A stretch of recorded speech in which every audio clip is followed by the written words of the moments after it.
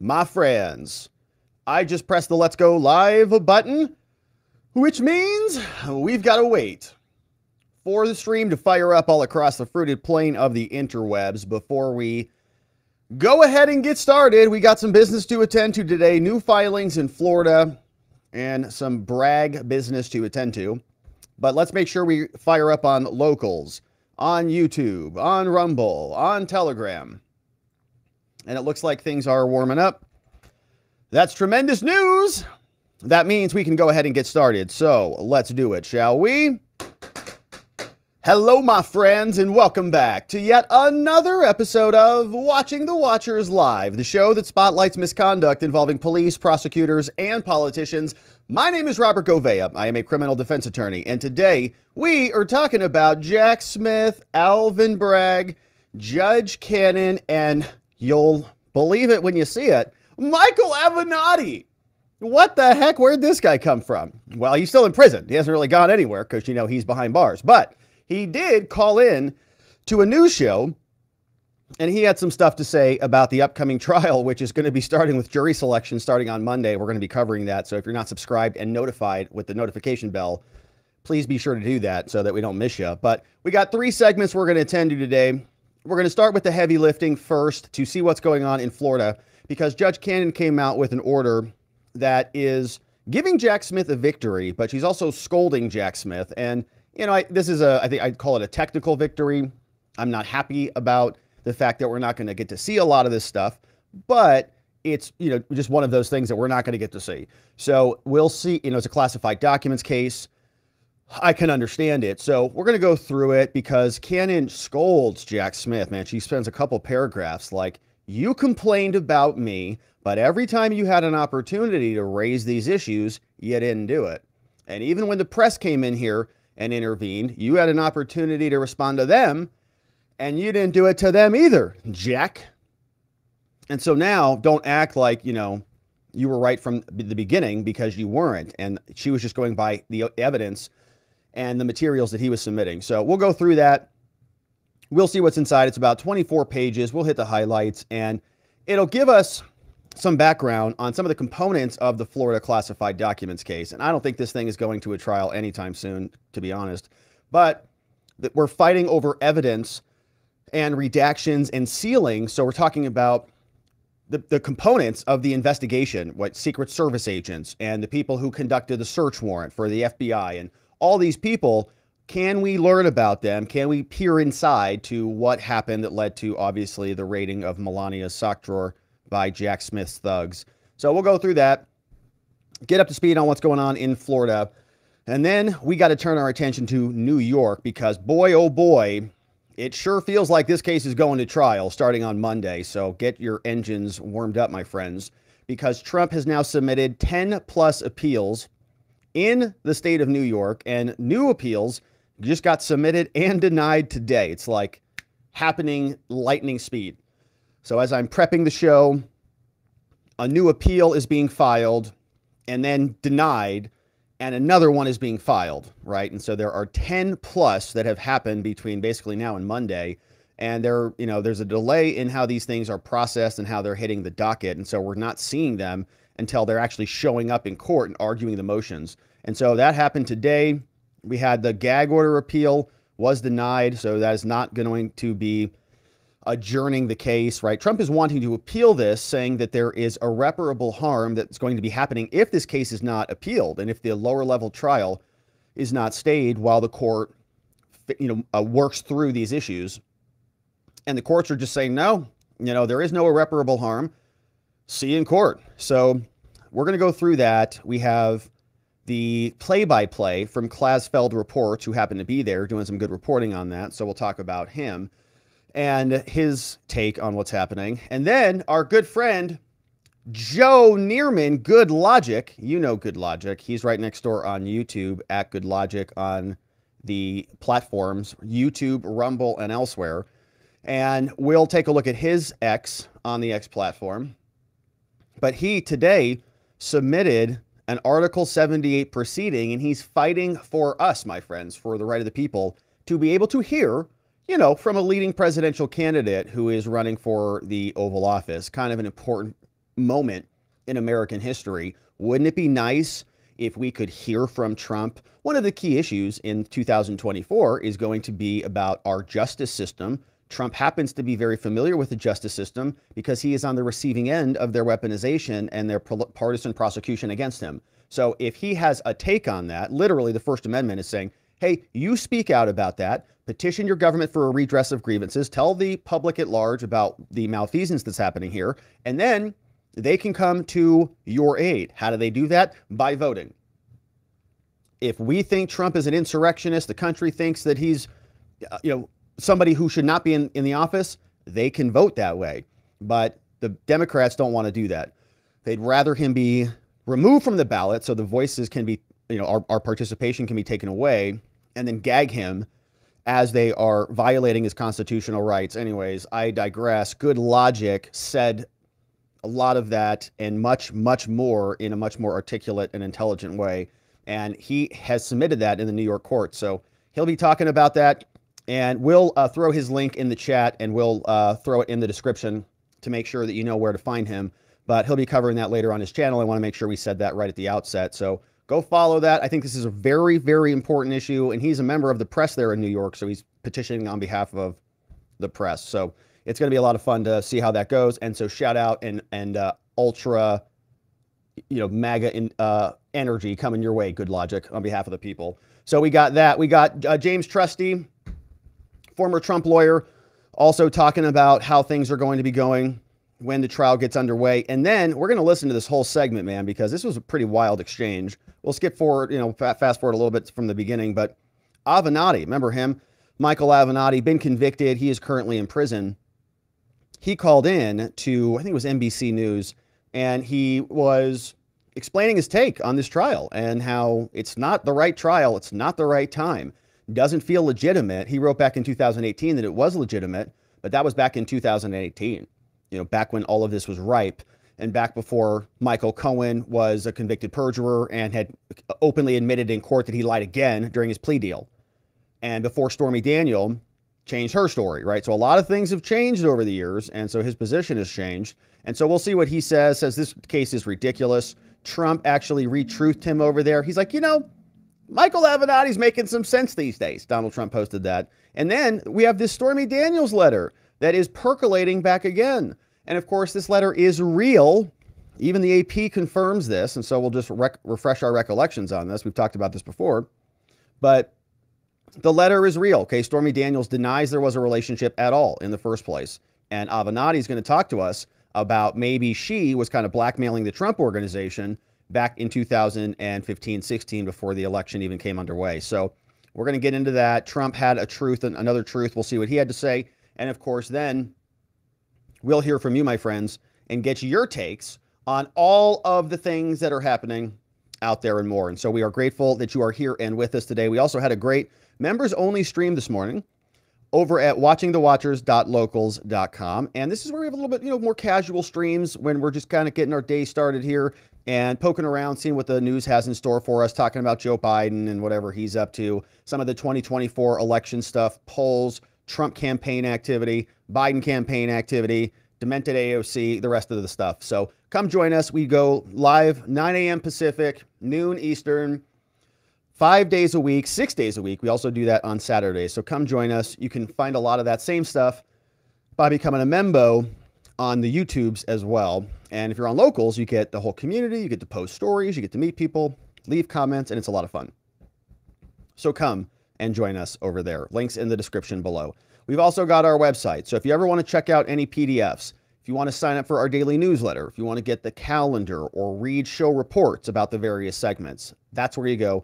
robertgovea.com. A lot of good stuff over there. And then I'll invite you to come join us. Links on this one are also in the description to watcherlodge.com. We're focusing on sovereignty and self-development. So if you're interested in some other, not necessarily political stuff, but in response to the political environment, right? We're in this political environment and things are messy out there. So what do we do as a result? Okay, so what, right? The country seemingly is coming apart. So what do we do about it? That's what we're talking about at the Lodge.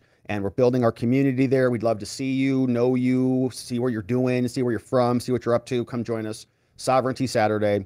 Links are down in the description below. And don't forget to get your new shirts from our shop on YouTube. Travis Matthew Polos, grab them from Nordstrom's, Nordstrom Rack. I think Walmart has some good deals on them. So I linked a bunch of stuff up in the shopping box.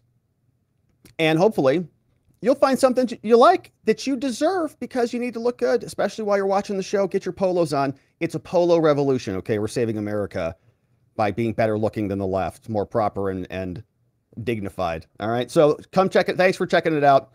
And of course, any one of those ways is a great way to support our show and all the work that we do here, and we're grateful for it. All right, so now, without any further ado, let's get into it. Judge Cannon in Florida, RIPS Jack Smith, says, Jack, you should have brought this up many times before. You didn't, and because you didn't, I could have just dismissed your request right now and denied your motion, but I'm not going to do that because I am, in fact, a very reasonable judge. Now, the left likes to go hysterical over Judge Cannon because she's a reasonable person. They expect all of them to be like Areola Engeron, who just banishes Trump into the seventh circle. But Cannon's not going to do that. And we're having a debate now. This is the classified documents case in Florida about evidence. And as the public, as the American people, we want to see what the heck's going on in this case because they say Trump was in possession of all these heinous documents and so on and so forth. And there was this really dramatic investigation where the FBI had to go raid Melania's underwear. And they were telling us on late night TV and everything that Trump had nuclear codes that he was selling to Iran and all that garbage. You remember that? All fake news. So Cannon is now having to weigh a couple of questions in this case. We have discovery that is being disclosed from the government to the defense.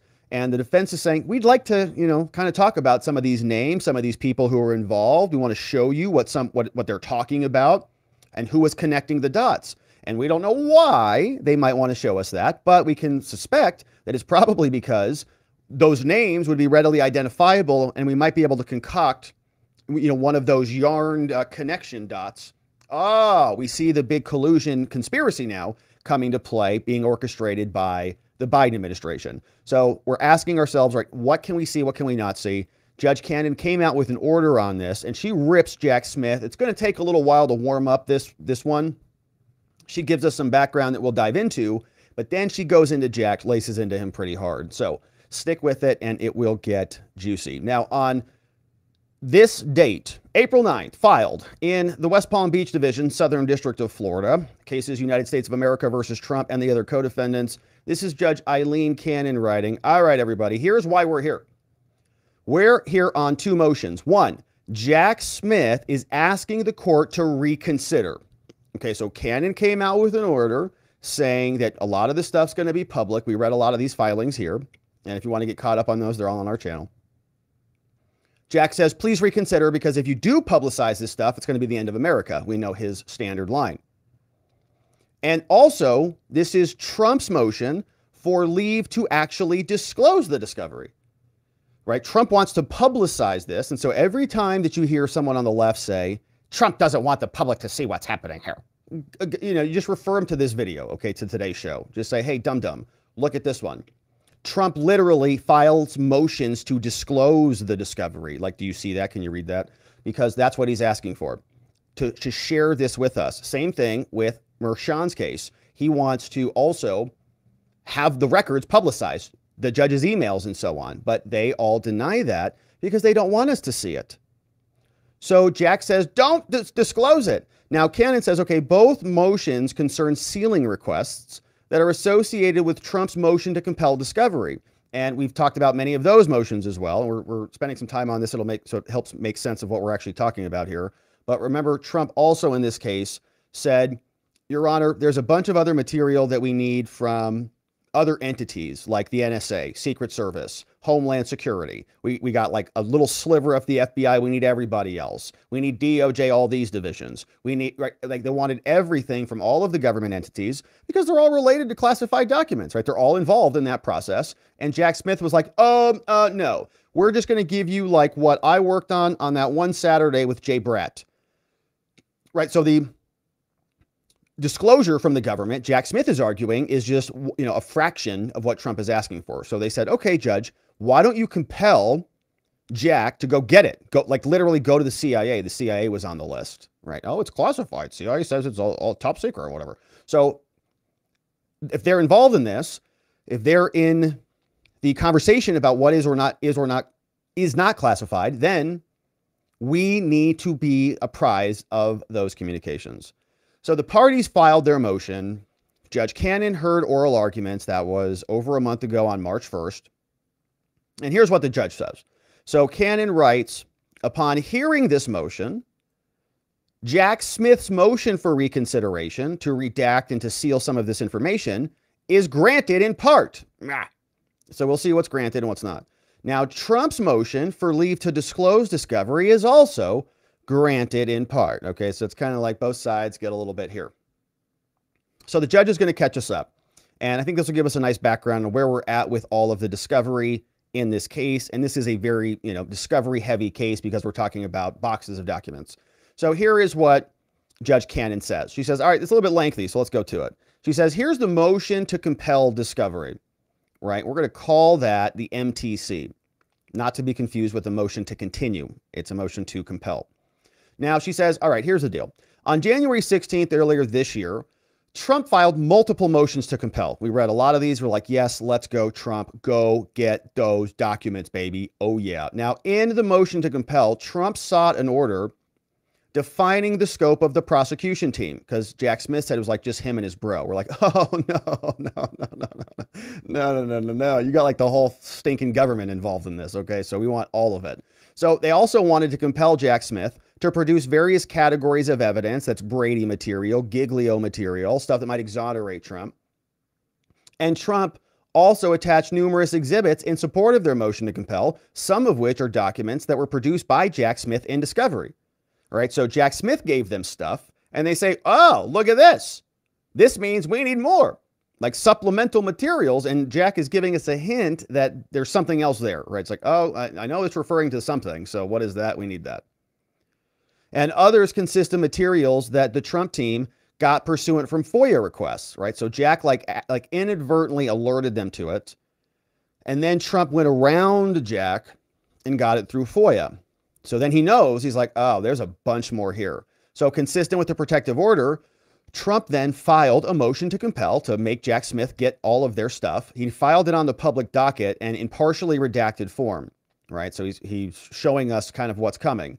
Now, they also filed, not only on the public docket, they filed a motion for leave to file their motion to compel in unredacted form with limited exceptions, saying, hey, these are presumptively public records, right? This is, we're all going, yes, let's go. Like, we want to see this.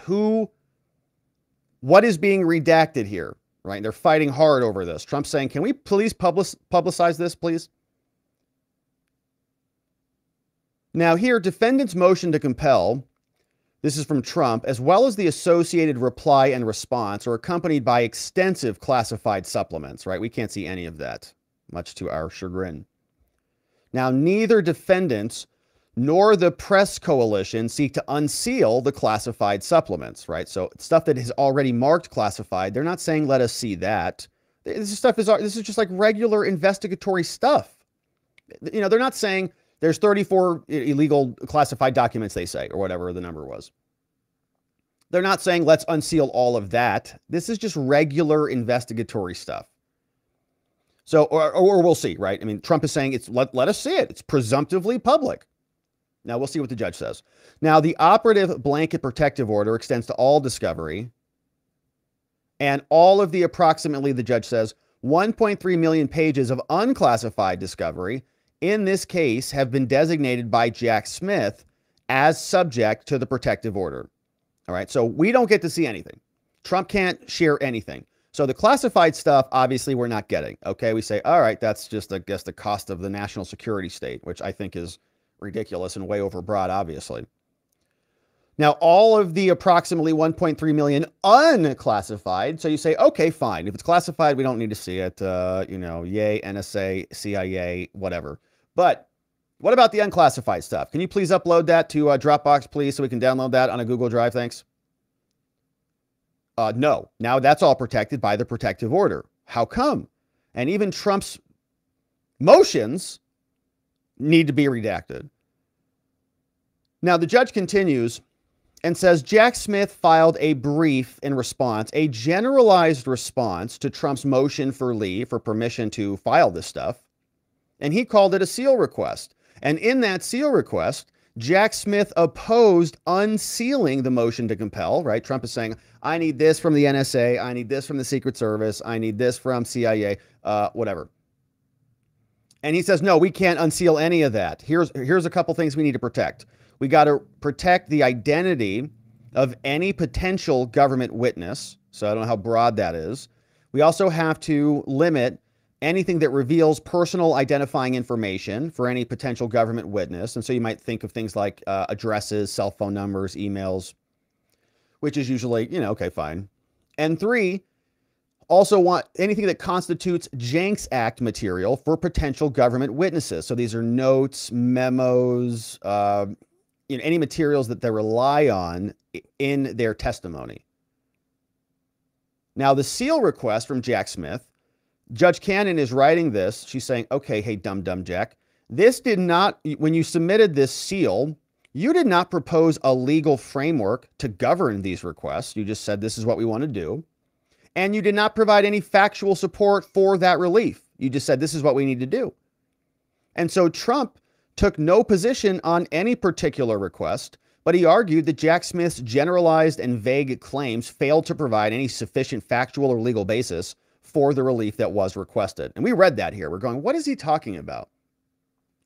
Like, why does he need to do all of this? And he just kept saying, well, Trump's dangerous, and if people know about this, then there's going to be danger. And we said, well, okay, well, that's just the generic catch-all phrase. You don't just get to invoke danger, and then suddenly everything that you want to be sealed is now kept out of the public eye and out of public scrutiny. That's what kind of standard is that? So why, Jack? So then, right now, this is back and forth. Now, the judge is saying it's not just like me versus Trump either. Says also the press jumped in because when Jack was trying to keep, the press wants to see this, right? The press wants to see a lot of this stuff. If they could bring cameras into the Bragg trial, they'd do it. If they could cram them into federal court for Cannon's proceedings and for Chutkin's, they do it. But Jack Smith, right, is oppositional even to the press. And the press are so cowardly that they will not call him out on this. Saying, well, why is Jack Smith burying all this stuff? It's unclassified, right? Let us see it. Well, they know why, because it's a fake prosecution, ultimately. And they don't hold their side accountable, only the other side. So the press coalition, they ultimately filed this. Now, and then my point is they don't report it, right? So like they'll file in court to like get some action on this, but then they'll come out and you'll hear guys like Weissman on with Maddow or Psaki saying Trump is just trying to delay this so that the public doesn't see it. No, actually, he wants to literally open it up as much as we can. His attorney in New York is posting the filings on his own website because the court won't do it. The defense has to do it. So on January 22nd, the press coalition, they also filed a motion to intervene and to unseal defendant's motion to compel discovery. The press coalition argued, citing authorities, that Trump's motion to compel, so this is the press, are presumptively public records subject to the First Amendment's qualified right of access, right? So they're saying Trump filed a motion to compel and we should see it. We don't need a bunch of redactions on there. It's just like by default. Now, both sides responded to the press coalition motion. Trump largely took issue with their representation about Trump's responsiveness for conferral. The press was like, well, we tried to confer with Trump and they delayed. And they're like, we didn't delay for crap. You guys delayed. That's it. But they didn't fight about anything that was ultimately relevant. Now, at some point, we see that Jack Smith, later on February 2nd, Jack Smith moved to file sealed and redacted documents. And that motion largely incorporated some other motions as well. So Jack Smith responded, and he argued that the press coalition failed to establish the elements of intervention. Okay, so Jack is not responding ultimately to the issue, right? Like this is Jack Smith, and this is going to come back. The judges, this is a cop-out, right? Jack says, well, we're not going to respond to the press's First Amendment issues about why there's a presumption of access to Trump's filings. They just say they don't have a right to intervene under the federal rules of procedure. So sorry. It's just a technicality. It's like you don't have standing. Remember that? Rewind the clock back to our standing trauma days when every court was like standing. You don't have any standing. And we covered that in 2020. But same type of thing is happening here, right? The special counsel's office is just saying they don't have standing to intervene, and they didn't respond. The court notes this. The special counsel's response did not object to the press coalition's invocation of First Amendment principles. Didn't say there was anything wrong with that. Just say they don't have standing, essentially. Did not meaningfully engage with any of the legal standards, and did not offer any additional factual support. Okay, so now, Jack, you've had 2 bites at the apple on this thing, man. And you have failed both times. And then the judge came out and said, okay, like if you don't object to the press and your prior motion is just vague and, largely meaningless about danger to, the case or whatever, there's nothing there. So the court says, well, against that backdrop of that preceding history in the record, then the court came out, issued 2 orders authorizing the sealing of personal identifying information, but otherwise requiring that Trump's motion to compel and the attached exhibits be filed in unredacted form. And we were very excited about that. Oh, perfect. And again, I don't mind this personal identifying information stuff. There's this law of big numbers. If there's a bunch of people that get access to someone's email, right? Just like let's say, 100 million people, somebody might send an email, right? Just, on average, hey, let's send an email to that guy, right? Sends an email, something else. So, okay, just like, let's leave that out. So you don't have to worry about that. I'm fine with that, but we need to know, like, who these, I think it's appropriate to know who these people are. If they're government investigators and they're part of the inquiry, like, that's the scrutiny. That's part of the public oversight over all of this stuff. We don't want them doing this under the dark of night. Now, they can do that for their investigation, but the investigation's over. Okay, they've got their little notes written, their little reports done. It's all codified. So it's done. So now we can scrutinize it. Now we can talk about who the people were in the case. That's the right to confront your accuser. It's the confrontation clause that we used to care about in this country. Now Trump can't even talk about it. So they say, judge says, guided by the strong presumption of public access to criminal proceedings, this is Judge Cannon, which is true, unless you're Jack Smith, who doesn't care about that, the court applied the unobjected to First Amendment standard, noting that neither party argues that the First Amendment does not apply to this, right? So Jack is just kind of sitting on his hands. So under this standard, the First Amendment, along with the well-established rules governing public access in the district, this court determined that Jack Smith has not set forth a sufficient factual basis, or legal basis warranting deviation from the strong presumption of public access to the records. Thank you. Right now, she's going to reverse a lot of this, so we'll see. But the order also set deadlines for the sealed submissions of the other parties to review prior to public docketing. Right? So then Jack turned around and asked for reconsideration. So, catching up, Jack Smith had an opportunity to say, I object. He didn't do it. Neither time. Judge said, okay, well, First Amendment then seems like it outweighs the non-objection, and so we'll go ahead and unseal this. Jack was unhappy about that, so he turned around and said, whoa, you have to reconsider this. So on February 8th, just not long ago, Jack Smith filed an instant motion that we're talking about here, a motion for reconsideration. Judge, you made a mistake. Please do it over. Jack Smith argues that, one, Judge Cannon clearly erred in applying the First Amendment standard to the seal request, which are instead governed by Rule 16 and a different good cause standard. So I guess Rule 16 overrides the First Amendment. And reconsideration is warranted to prevent a, quote, manifest injustice. And Cannon's like, okay, gosh. So here is what she says. Now she's about to get irritated here. Now, unlike Jack Smith's initial seal request that we talked about in the first instance, the motion for reconsideration from Jack actually proposes a legal standard this time and provides, some factual support that was missing the first time. And that filing is sealed. So Trump responded, and Trump argued that the newly raised arguments and the evidence cannot serve as the basis for reconsideration, saying, sorry, Judge, you already decided. And Trump also argued that Judge Cannon did apply the correct standard and they distinguished the cases, right? So Cannon is showing we can't see this, it's sealed, but she's telling us what happened in it.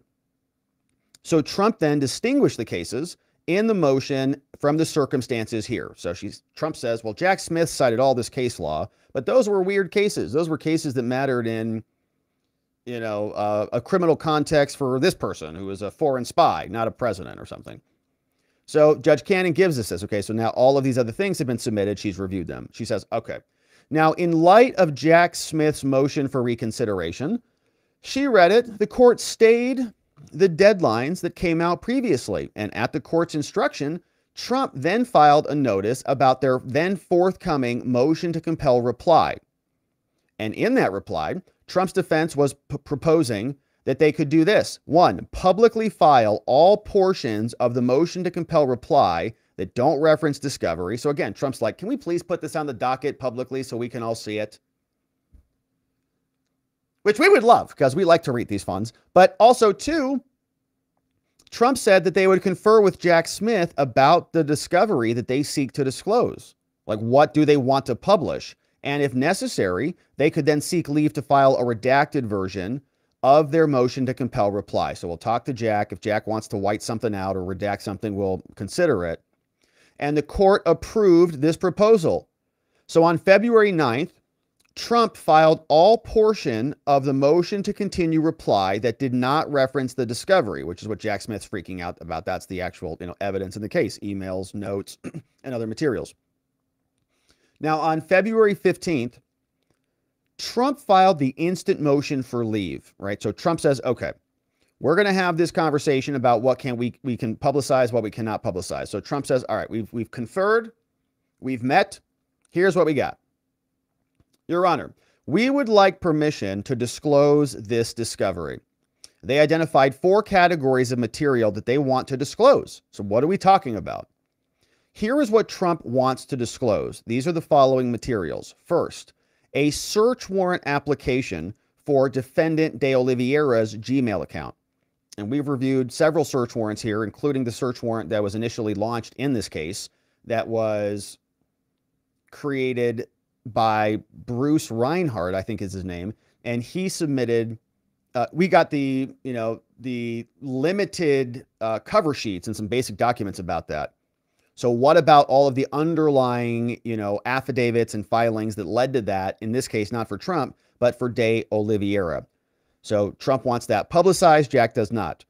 They also want grand jury testimony of an FBI special agent and a Secret Service agent concerning the thoroughness of the August 8th search of Mar-a-Lago. That was the day of the raid.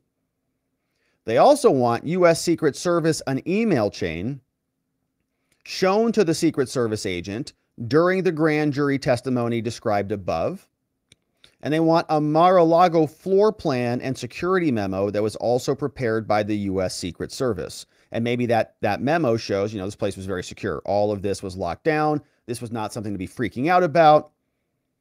Trump had the documents secured because they were his documents. Now, in the alternative, Trump and the defense, they seek permission to file a redacted copy of their supplement and the exhibits on the public docket and an unredacted copy under seal. Now, Jack Smith filed a response opposing the material's public disclosure. Again, doesn't want any of this to be seen for the same reason as before. What does Jack say? Oh, yeah, witness safety, infecting witness testimony or infecting the jury pool, and protecting privacy interests. Now, we had a March 1st hearing. On March 1, 2024, the court heard argument on Jack Smith's motion for reconsideration. And in addition to those presentations, the court also heard argument from the press as a non-party. Now, they give us some legal standards on what intervening is and how a motion for reconsideration works. We'll fast forward through that. And here is what Judge Cannon tells us in the ruling. She says, all right, so here's the deal. So Jack Smith now seeks reconsideration of this, saying, I was wrong. Okay. Says Jack Smith says that the court was clearly wrong, clearly erred in applying the First Amendment standard to the seal requests. And these are properly governed by Rule 16. And Jack also says that this needs to be reconsidered to prevent a manifest injustice. Cannon's like, gosh. Namely, protecting potential witnesses and integrity of the proceedings. So upon full review, the court says we ultimately elect to consider Jack Smith's new arguments, and we do reconsider our prior rulings. And so we're going to grant Jack's ruling, in part, reasoning as follows. Now, here's where she says, before I get into this, let's have a conversation, Jack. As a preliminary point, Jack, the arguments and the evidence that actually came through in your motion, Jack, they could have and they should have been raised in prior filings. And because they were not, denial of this motion would be appropriate on that basis alone. We could be done right now.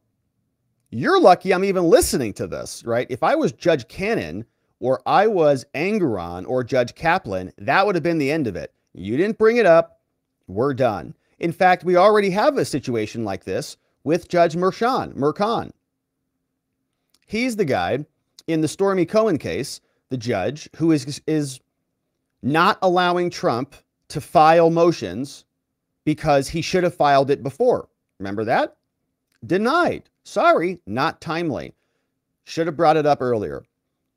Judge Cannon is not doing that. And the left still turns himself into a pretzels because they're so agitated that she is not doing their bidding. Now, as provided above, this is saying that motions to reconsider, like Jack, they cannot be used to relitigate old matters. You can't raise new arguments in these. You can't present new evidence that could have been raised before. I already entered judgment. Now, the special counsel had two opportunities, Jack, to raise these arguments, and you failed to do so in both instances. Now, your initial seal request failed to offer a governing standard or legal framework, and you provided no factual support for the relief that you sought. Instead, Jack, you only contain conclusory and unsubstantiated assertions about witness safety. Okay, we were saying the same thing here. We're going, what the heck is he talking about? The integrity of the proceedings, whatever that means, and the privacy interests of certain people. We're going, what? You could say that in any case, anywhere, all the time. Now, later, in response to the press coalition motion, when Jack should have corrected the record, the special counsel again failed to engage with, let alone even refute, their argument that the First Amendment attaches to these materials, that we get to see it as the public. Now, instead, the special counsel focused solely on the elements of intervention under the rules of civil procedure, and only now, Jack, after failing to meaningfully raise the arguments on present evidence, could have been raised. That could have been raised. You could have brought it up, but you didn't. Now, after you've lost, now Jack Smith moves for reconsideration and argues in no uncertain terms that the court committed clear error. Oh, she's not happy about this. This is like, by applying an unobjected to legal standard. Judge is like, you piece of, this is very, she's very mad right now. She's like on level 9. You may not feel it, but you can feel it. You can probably feel it. Now, the same is true of the special counsel's manifest injustice claim. She's like, idiot. If she could put idiot in here, she would. Of the idiotic manifest injustice claim. She's putting it in quotes like, you're dumb. Your manifest injustice claim. Okay, let's look at that, Jack. The factual support that underlies this claim, the basis for the assertion that the disclosure of witness identities could subject them to threats or intimidation and harassment, that was meaningfully developed for the very first time in the motion to reconsider itself. Now, indeed, as the court's order already determined, the special counsel's initial seal request failed to provide the court adequate support to grant relief sought. Cannon saying, I did my job. I reviewed what you put in front of me, and you put in front of me crap. That's why I didn't rule in your favor. Now she's like being, generous. Okay, I'll look at it again. Now, although substantiated witness safety and intimidation concerns can support a valid basis for overriding the strong presumption of public access, Jack Smith's sparse and undifferentiated response fails to provide the court with a factual basis. You don't just get to dump out platitudes in your filings, Jack. This remains true even if the court had applied Rule 16 good cause, which still requires a specific showing. And this is to say nothing of Jack Smith's failure to comply with this district's local rules on sealing as well, which the court has emphasized repeatedly throughout this proceeding. Oh, she's pissed. Whoa. Look, she cited 4 different docket numbers. Electronic court filing. Oh, man. Oh, she's fuming mad. She's like level 9 out of 10. She says, hey, I've warned you about these local rules, Jack. 4 times. She had to go back, or she told her clerk or somebody, go back, find all the times I've warned them about this. It's okay. Docket 41, 48, 228, 231. She's like listing them out.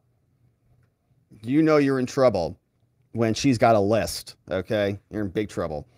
So now this served as another independent basis for denial. Now, affirming right? So I could have just denied this motion. Right? You are not following the rules. If she was Mershon, this would have been denied, obviously. If she was Chutkin, would have been denied. But she's an actual judge who's actually, not a partisan hack. Now, this was affirming another denial and so on. Here's the quote. We'll fast forward through that. But here she continues. She says, all right, listen. Jack, you're a moron. You should have this motion denied because you didn't follow the rules. You didn't bring this argument up. You are accusing the court of manifest injustice when you didn't even bring up a response or a claim you didn't even challenge it when the press submitted or when Trump was submitting it. So how about you, finish it with your own language there. But she says, okay, nevertheless, now, because this judge is not a partisan hack, she says, I have considered with this, and here is what I'm entitled to do. She says, although the record is clear that Jack Smith could have and should have raised its current arguments previously, Judge Cannon is a benevolent judge. The court elects, upon a full review of the new arguments, to reconsider. And having done so, here's the bottom line. The 11th Circuit has not addressed this question, which is whether in a criminal proceeding, the First Amendment qualified right of access, whether the First Amendment attaches to discovery or attached in support of a publicly filed Rule 12b motion to compel discovery under Rule 16. So can you see the discovery materials themselves, or can you see the motion that was filed referencing the discovery materials?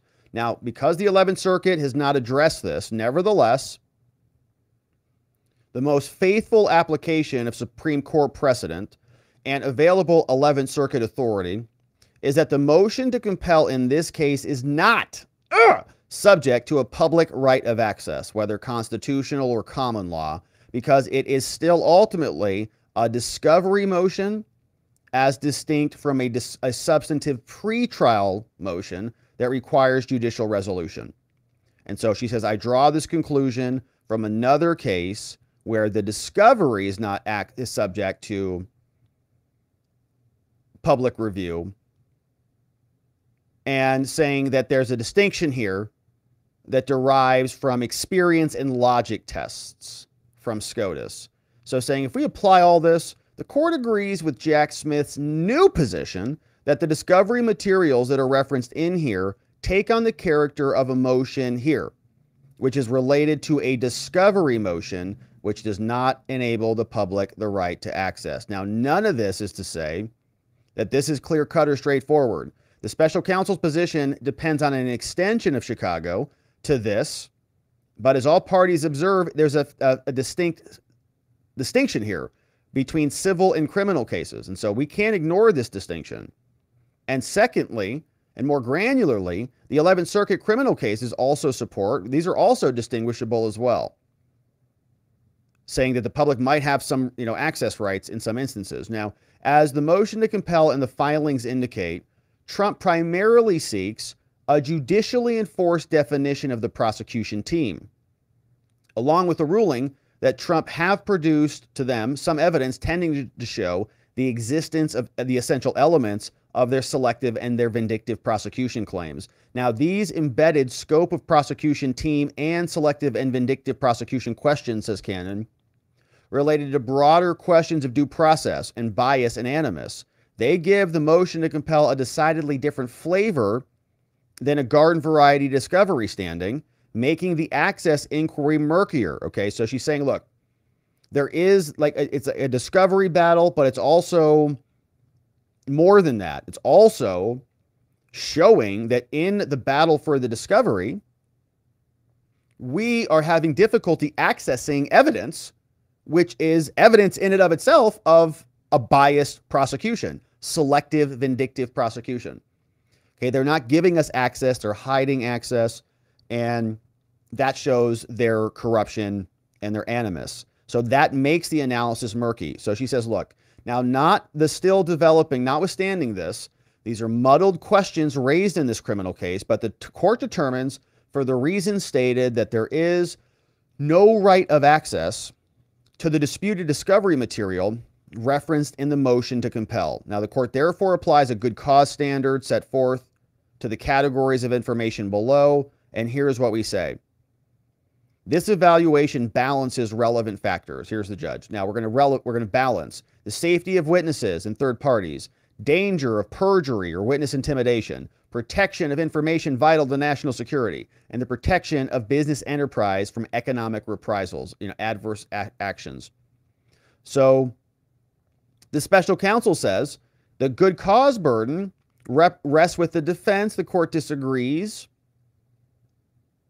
and saying if we apply this here, if we apply the standard here, this is what the court is going to do. So Jack Smith, when it comes to witness identities, Jack Smith seeks to redact from Trump's motion to compel and exhibits information that reveals the identity, right? No identities of any government witnesses. Jack says no. If we publicize their identities, then they could be subject to threats, to intimidation, and to harassment. Also to scrutiny, to oversight, to research, to investigation, but they don't want that. So Jack Smith offers examples of threats and concerning communications that judicial officers got, like, Engeron or Chutkin or Cannon. Cannon had somebody who was even arrested for this. And law enforcement agents connected with proceedings, like the search of Trump's home and other things. So Jack also filed under seal evidence related to a government witness by a non-party referenced cited in the motion. Now, Jack Smith acknowledges that no defendant in this case has done witness intimidation, and that all defendants are subject to a no contact order that has generated no activity in this case, right? So the defendants are following the rules. No one's breaking the law. No one's doing anything bad there, obviously. So Cannon says, now, although Jack Smith's request remains sweeping in nature, as applied to all government witnesses without differentiation, and although the court was unable to locate another high-profile case in public records where the court granted a broad pretrial request to seal all the identities as sought here, the court's satisfied that Jack Smith has made an adequate showing, at least at this juncture, pending final trial preparations. Now, the court directs Jack Smith to file under seal an index containing the name of each potential witness and a corresponding pseudonym or anonymization for use in the motion, right? So the names will be gone out of there, which, kind of stinks, but okay. So personal identifying information, this one I had less of a problem with. Now, Jack Smith and Trump, right? Even Trump is requesting redactions. Okay. The court previously granted this request. No party challenges it now. So therefore, consistent with this, we'll do that. Redaction of personally identifying information is okay. Now, how about witness statements? Now, as for the third category, Jack Smith argues, he says, in what is characterized as a part of a narrow set of seal requests, he says it's narrow. No, the wholesale and the undifferentiated pretrial sealing of all information that he says is Jenks Act material for government witnesses. And Jenks Act material is material that the witness will rely on or testify to or use in their testimony. So the special counsel contends that this information should remain sealed because of witness safety, not to influence witness testimony. And in response, Trump says there's no case supporting this position. Upon review, the court grants that in limited part. They say the court finds good cause to redact limited portions of the material that could identify them, right? So it is in sync with the prior order. Limited redactions, like professional titles, detailed biographical background information that could identify them, personal identifying information, other specific stuff. Sealing this is supported by the same witness safety rationale, and it supports the idea if we're going to redact their names, we should redact, their resume. The parties are directed to meaningfully confer and redact all of this. And then lastly, or remaining, the court reaches a different conclusion about the request to seal the substance of all the statements. So Jack wanted everything limited, but they say, no, that's too broad. The court does not find that Jack Smith's generalized witness and jury pool influence concerns are enough to establish good cause to categorically seal all of this. So in light of the strong presumption of public access, the court declines to seal everything. Now, to date, Jack Smith has had multiple opportunities to provide factual and legal support for the contention that generalized witness and jury pool influence concerns justify a blanket sealing of all witness statements. None has been provided yet. All Jank's request support included in the motion is offered as a justification to witness safety. And so the good cause showing is inadequate. And the request is generalized. It's undifferentiated. And so we're not going to apply it to all witnesses regardless of substance, context, or role. The court has found no analog for this type of request, which arises in a case involving a lengthy speaking indictment that generously references and quotes from a variety of non-defendant statements. So as for legal authority, Jack Smith's cases do not lend support for this request, and the court's independent research does not support this request. And so we're not going to be having a categorical sealing of all the substance. So in sum, Cannon says the court finds that Jack Smith has made sufficient good cause to show that there are some redactions justified for information in substantive statements that could be used to identify the people. If you're confident it's going to not identify them, that's fine, but we're not doing a wholesale limitation and redaction of everything. Now, Jack also identifies documents that contain additional discrete sensitive information in other categories. And as in the court's initial order, the court finds that national security concerns are sufficient to warrant the sealing of the signal intelligence subcompartments that are redacted in the indictment. Additionally, Jack requests that the FBI code name of a separate investigation and other uncharged conduct not be mentioned. What could that be? A separate investigation. I wonder what that one is. Like Crossfire Hurricane or something? I don't know. The court determines that law enforcement and third-party privacy interests are sufficient to justify these redactions. And finally, unlike Jack's requests, vis-a-vis Trump's substantive motions, the seal request does not seek the redaction of the ancillary names. But nonetheless, for consistency, we're not going to be identifying people, and we authorize the sealing of this.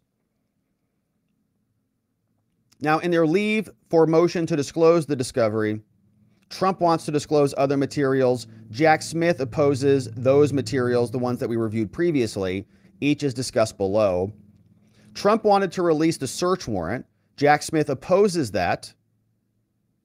Now, consistent with the holdings, the court directs Trump to redact from these materials what we talked about. The PII, the Jenks material, and anything that might identify, but it sounds like otherwise we're going to see some of that. Grand jury testimony. Second, Jack Smith opposes the disclosure of grand jury testimony about an FBI agent and a Secret Service agent. He says those should be sealed. They're protected. Now, consistent with this, the court does find good cause to seal this material. So we're not going to see it. Trump should redact grand jury testimony, so that exchange, from their supplement and do not put them in the public filing. Bummer. Secret Service email chain. Are we getting this one? Third, the special counsel opposes disclosure of a Secret Service email chain. They call it paradigmatic Jenks Act material. Says it has to be sealed. Trump intends to reference and quote these emails insofar as they relate to the thoroughness of the search. Now, Trump is directed to redact any identifying information. And lastly, the floor plan. They say Jack Smith opposes a memo that was prepared by the Secret Service that was a floor plan of Mar-a-Lago. The court finds good cause for sealing this. Why? National security, law enforcement justifications. Don't want anyone to know what it looks like.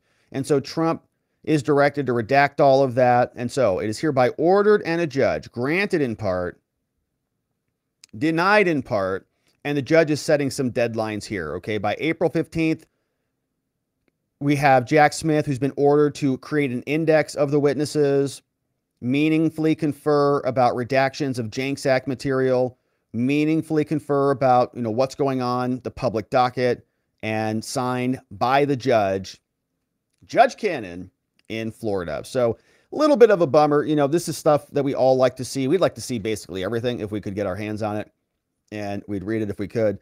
But she's trying to balance this thing out, and, we have no idea what they're talking about or what the documents look like. So it is a bummer, but you can see Jack Smith got a very serious dressing down there, and his hysterics are not tolerated in Judge Cannon's courtroom.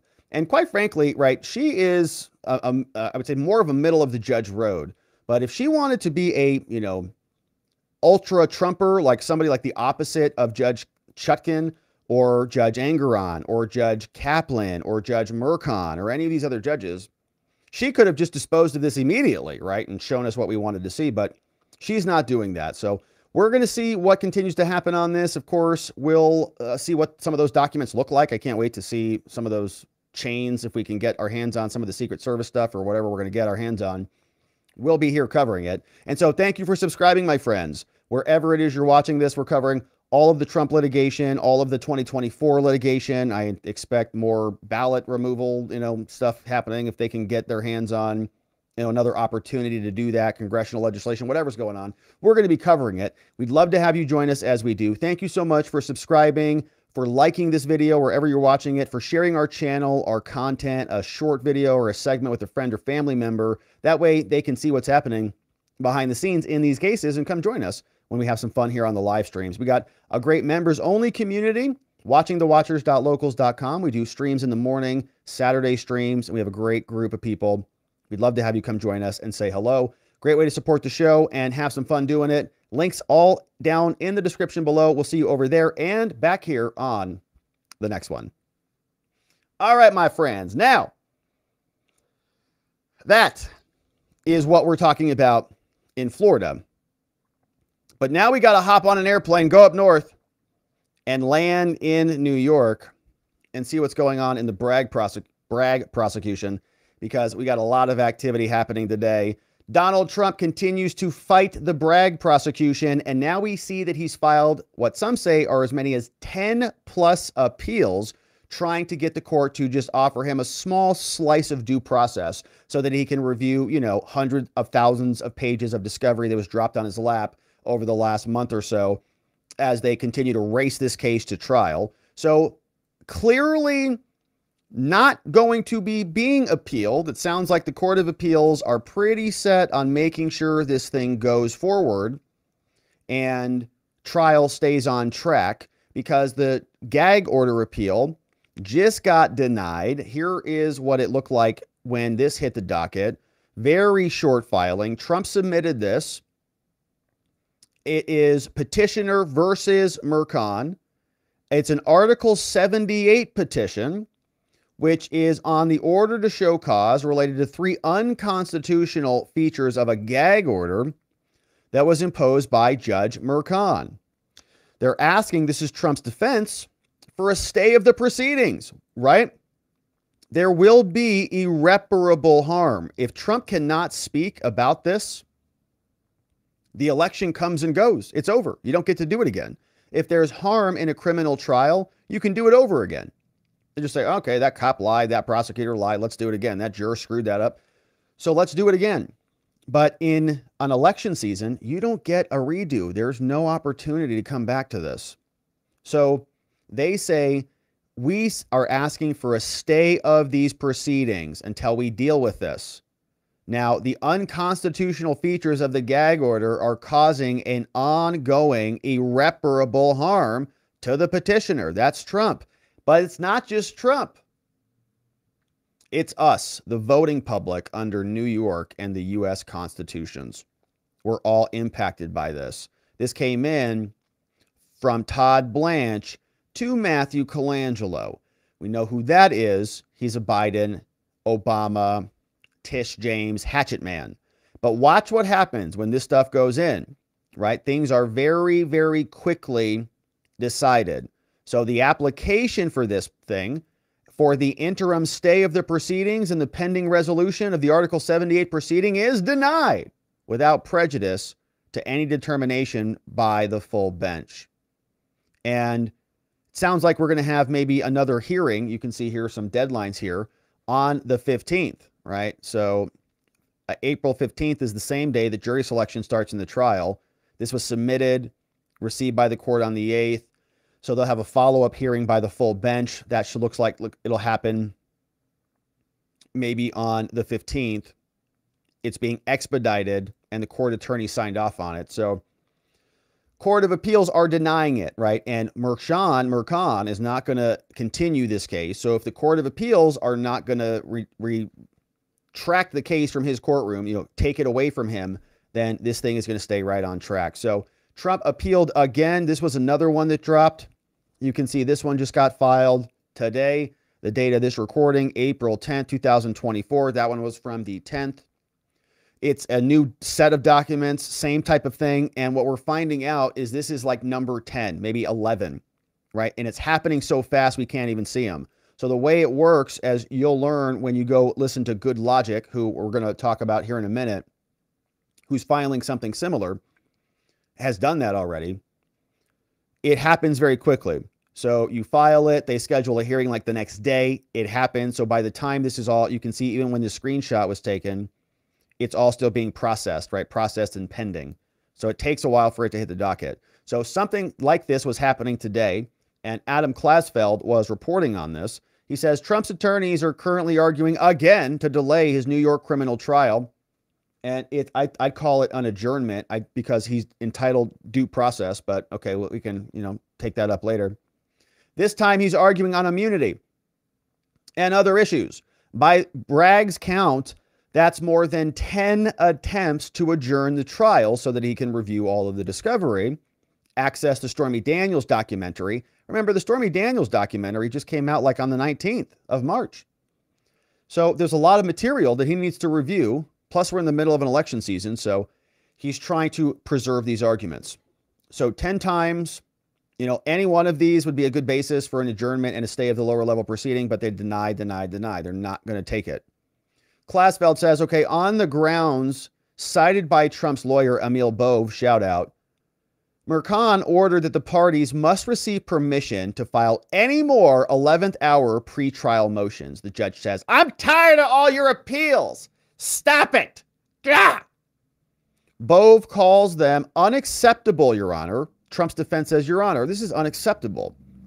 We're allowed to file motions. We have to defend our client and do our job as lawyers. They're unconstitutional restrictions on our ability to file defense motions. Judge is like, well, what do I care about the Constitution? I've already unconstitutionally gagged you too. Deal with it. So Trump's lawyer pivots to the presidential immunity arguments. He says, Your Honor, Trump's argument here is very different than the one in Washington, D.C. The argument here is evidence of official acts. Evidence of official acts cannot be offered at a criminal trial against a former president. And Trump was the president every single time that Michael Cohen sent him a bill. It got entered into the spreadsheet, the ledger, the checkbook. And then when Trump wrote the check, okay, Michael Cohen started sending the invoices in 2017. Trump was already in the White House. So, you might have a disagreement about whether those were official acts or how you might criminalize those, but that's Trump's argument, right? And that's the truth. Trump was the president. So most of the 10 requests to adjourn have happened at the lower court level, though Trump is racking up a growing number of attempts at the appellate level as well. Now, both pivots to the final ground in Trump's latest request, recusal. And we've read through those filings here, and they were good. If you missed that one, there was a doozy on the most recent one. I think we hit that yesterday. The judge notes, okay, originally, your motion on that issue was decided last August. So that's a long time ago. He's like, I didn't even read it.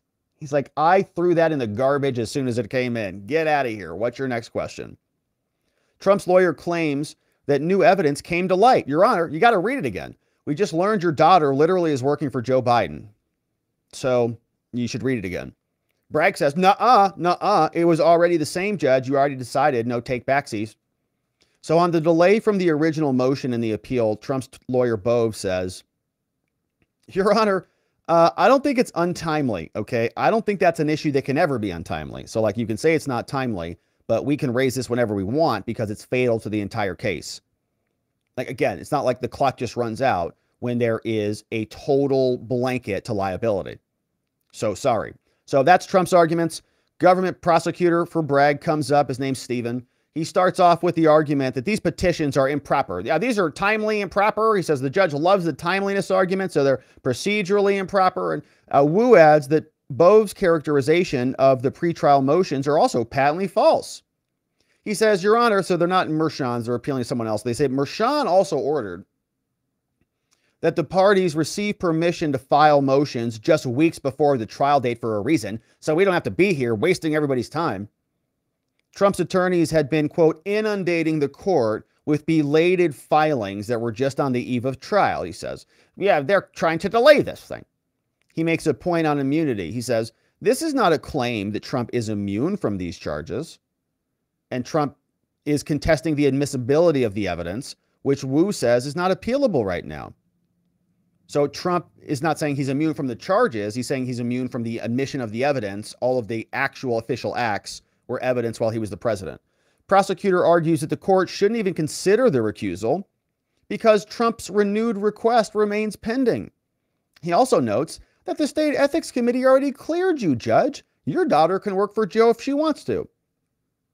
The arguments we're making here, just 5 days before jury selection, says the prosecutor, is just about to begin, have already been adjudicated. And so this has already been dealt with a long time ago.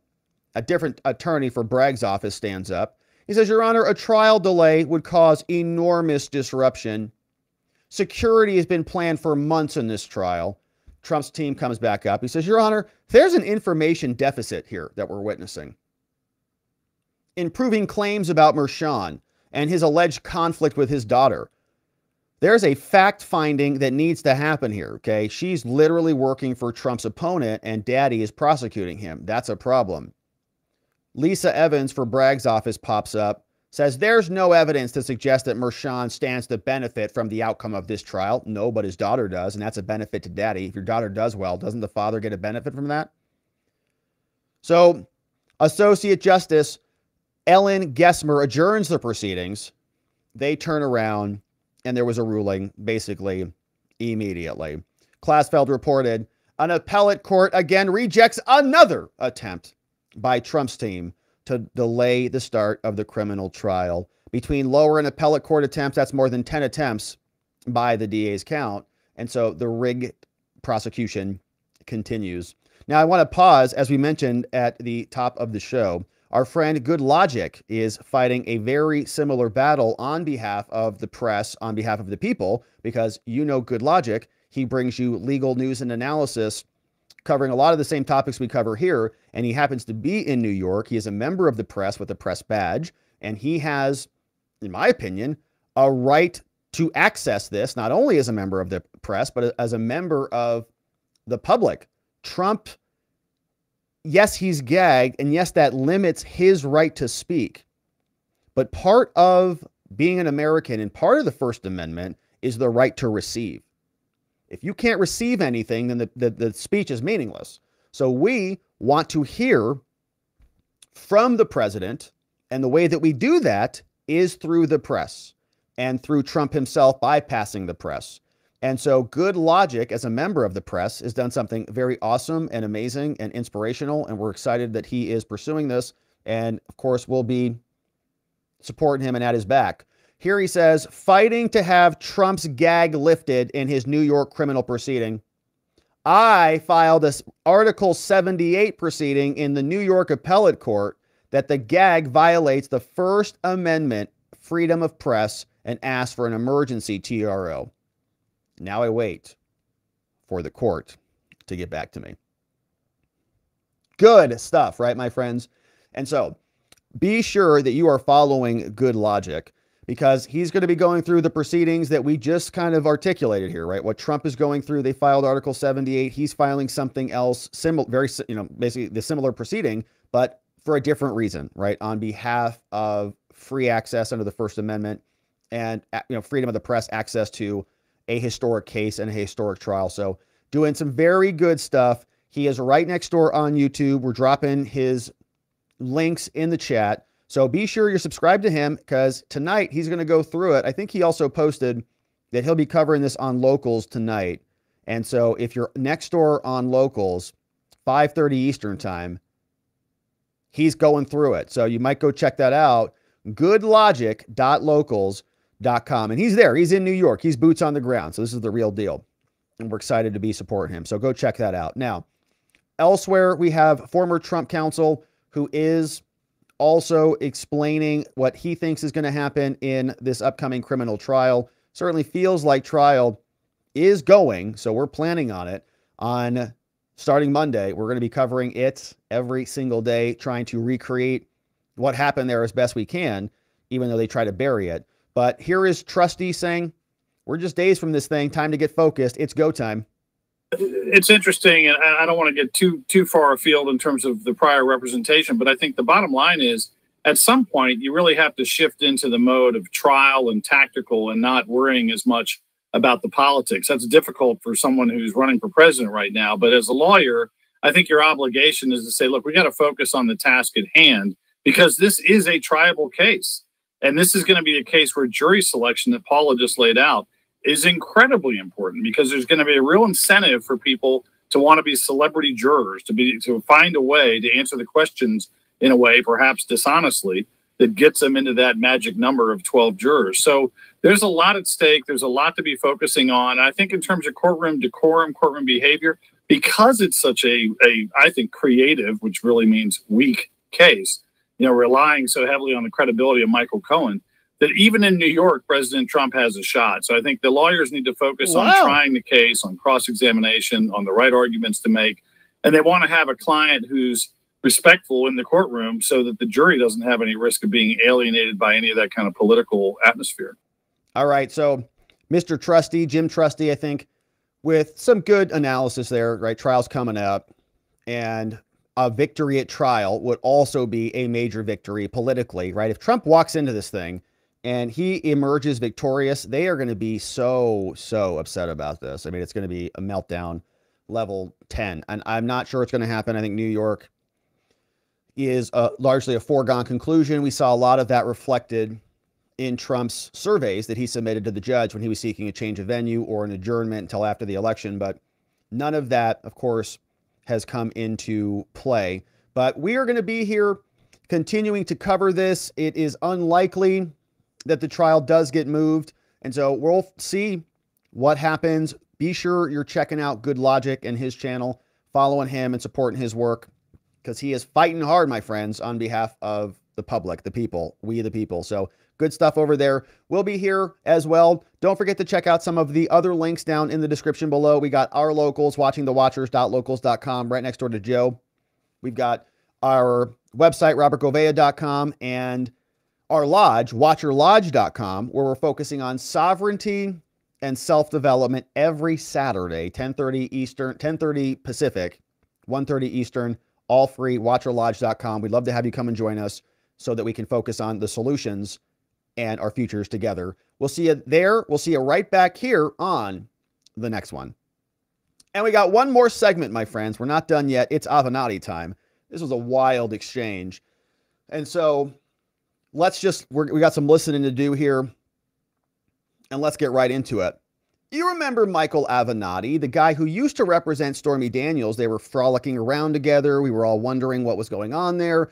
Turns out he broke the law. He's in prison, going to be there for a little bit longer. But he called in on an NBC News show and explained what he thought about the Stormy-Cohen Bragg trial that is scheduled to start on the 15th. And it's a surprising interview because Avenatti is no fan of Donald Trump, but he laced into the Bragg prosecution and Cohen's credibility and Stormy's credibility. And even Trump is saying, you know, Avenatti sounded pretty good these days. He posted this on True Social.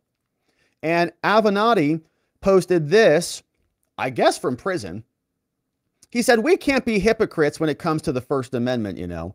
It's outrageous that Michael Cohen and Stormy Daniels can do countless TV interviews. They can post on social media. They can make money on bogus documentaries, all by talking crap about Trump. But he's gagged and he's threatened with jail if he responds. Trump said, hey, thank you, Michael Avenatti. A good point, dude.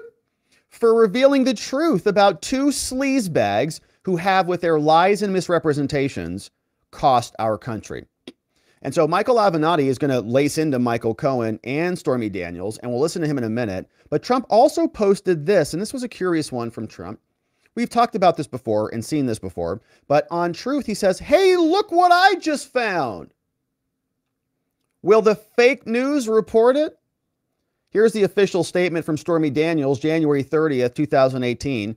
She officially released this, and she walked it back. But here's what she says. To whom it may concern, over the past few weeks, I've been asked countless times to comment on reports of an alleged sexual relationship I had with Donald Trump many, many, many years ago.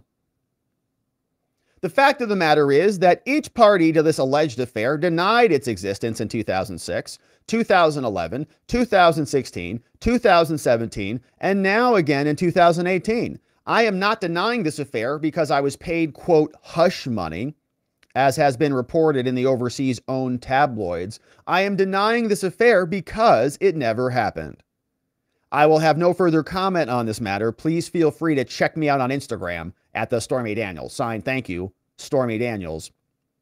Signature. So now she has said that's not really accurate. That's not true. All of this stuff. Okay, you can be the judge of that. Because here's even the AP fact-checking this. They said, here's a claim. There's a newly classified document shows that Stormy admitted that she never had an affair with Trump. This article was just updated, published March 24th, not long ago, a year ago, like almost a year ago to the day. So here's the missing context. The signed statement with the denial was in fact publicly released, but it was just missing context. Not long after she released that, Daniels recanted the statement and said that an affair had occurred. Okay. Signs it never occurred. Leave me alone. I've said this many times. She said her denials were due to non-disclosure agreements that she signed. And the statement, she signed the statement because the parties involved made it sound like I had no choice. Okay. So that's her. She is just, I guess, the same as Michael Cohen, right? Admits that there was no affair at all. But here is Avenatti, right? He calls in, he's stuck in prison, very irritated about his current conditions. Trial now will be Donald Trump's. And we've got trial coming up any minute. And so Avenatti calls in and he gets asked some questions about how he's doing and some other stuff. And so let's see where we're at. You assess the strength of the prosecution's case. Well, I think what I'm about to say is going to surprise a lot of people, and that is that, I think this is the wrong case at the wrong time, Ari. Okay. I think that the case is in many ways stale at this juncture. You're talking about conduct that occurred some 8 years ago. I think the fact that it's occurring in state court in New York is a mistake. And I think that when you are going to potentially deprive tens of millions of Americans of their choice for the presidency of the United States, whether we agree with those folks or not, or regardless of what we may think of Donald Trump, I think it's a mistake to do it based on a case of this nature. I was hoping, frankly, that there would have been less hand-wringing, less bedwetting, and that the January 6th case would have been filed in a more timely manner. There's no excuse or reason as to why that case could not have been brought in 2021, and it should have been brought in 2021. Yeah, many others were. And remember, the Proud Boys have already been convicted and sentenced. And those were 5 co-defendants, right? Much broader case. And there was actual, communications and stuff there that they were digging into, like lots of moving parts with the whole organization. Trump, they hit him with 5 charges, and they're all related to his speech, talking to Pence, talking to the governors, talking to talking to the, state officials, alternate electors, all those things. It's not even a complex case, but they delayed it for a reason, to time them all up. And then they just botched it because they're not really competent. And had it been brought in 2021, we would not find ourselves in the situation that we're in right now. Now, I know a lot of people have been critical of the United States Supreme Court, and as well as the the D.C. Circuit. Yep. I think those complaints are frankly misplaced. And Michael, have you been in touch with D.A. Bragg's office, and what specifically in evidence or logic do you think is wrong with this case? Well, I'm going to decline to answer as to whether I've been in touch with, either the defense or the DA's office. Interesting. But let me say this in response to the second part of your question. I think the case has a lot of problems. Now, that does not, I don't mean to suggest that means that Trump will not be convicted, because I think he will be convicted. It's New York. Because number one, he's a criminal defendant, and in our society, I don't believe the criminal defendants generally get a fair shake. In fact, I think that the percentage of convictions demonstrates that the deck is stacked decidedly against all criminal defendants. Number one. Number two, I don't think that he can get a fair trial in New York. And to the people who claim that, in fact, he can get a fair trial in New York with a New York jury, I would ask them, if they were to go to sleep tonight and wake up tomorrow and find out that the case had been moved to Mississippi or Alabama, would they still think that the trial was going to be fair? And I think if they were being honest, they would answer no. So I don't think he can get a fair trial in New York. But separate apart from that, I think the case does have problems. I mean, number one, I don't know who the narrator witnesses are going to be in the case, and by that I mean that every case needs to have 1 or 2 primary witnesses who tell the story. It's got to be Cohen and Stormy. From my perspective, and Stormy. I surmise that the DA is going to use potentially Michael Cohen or Stormy Daniels for that purpose. And I think that has the potential to be a disaster. More likely Michael. Michael Cohen is and I've never been a fan of Michael for various reasons. He's a serial liar. He's shown himself to be incapable of telling the truth. Convicted perjurer. His legal acumen leaves a lot to be desired. I mean, let's just say that if Learned Hand or Clarence Darrow had a love child, it certainly wouldn't be someone like Michael Cohen. Trump claims that he just paid retainer money, and now it's being prosecuted as basically financial fraud, lying about the expense. You have a lot of experience in this case. Is Donald Trump lying when he says it was all going to just be a retainer? Yeah, I don't believe that, and I've never believed it. And if you go back and look at the interviews, in fact, that you and I conducted back in 2018, I've always scoffed at that and thought it was ridiculous. But my point is one just of trial dynamics. Who's going to tell the story? And the problem is that if the prosecution relies predominantly on Michael Cohen, and, documents don't admit themselves into evidence. I see various legal commentators talk about, well, this is a document case. Well, that may be true to a certain degree, but you've still got to have somebody on the stand that tells the story. And to say that Michael Cohen is a problem witness would be an understatement. I mean, and look, here's the other issue. He literally lied again in court in New York. They just sentenced Weisselberg to, I think, 5 months again for apparently committing perjury in the Tish James trial. That's Trump's former CFO. Michael Cohen either lied in Letitia James's prosecution as her star witness, literally in Engeron's court, or lied when he was taking his plea deal to a federal judge. So he has committed perjury again, and they're just overlooking the whole thing. That has to be brought up, right? If that's not brought up, because there was a federal order about this, right? It goes to his credibility. It goes to his character for truthfulness. So he's a disaster, you know, to have as the primary witness. Now, they might have someone else, but the Cohen is the key transactor, right? He's the person who's going to be able to tell us about the nature of the relationship. Ari, you know, Alina Abba is not going to be trying this case for Donald Trump. Watch it. Now, I don't know how he got them, but he got real lawyers in this case. And these lawyers know their way around a courtroom. And I think they're going to have an absolute field day with Michael Cohen on the stand. Well, let me ask you this, Michael, because you said some people might be surprised that you, Michael Avenatti, speaking to us today, see all the weakness in this case. I do want to remind you that back when you were involved, you said Trump should have liability. You said federal prosecutors in New York should present this material to a grand jury for potential indictment of Trump when he was president. So how can you explain going from that then to what you're saying tonight, that you actually think this is a troubled case? Well, I can explain it this way, Ari, and you're absolutely right. I wrote an op-ed in the New York Times in 2018 in October, which predated the criminal investigation into me by about 10 days, coincidentally enough, and I don't believe in coincidences. I wrote that op-ed, and I advocated for the indictment of then-sitting President Donald Trump, and I stand by that 100%. Which was also dumb. I advocated for federal prosecutors in the Southern District of New York to bring campaign finance charges.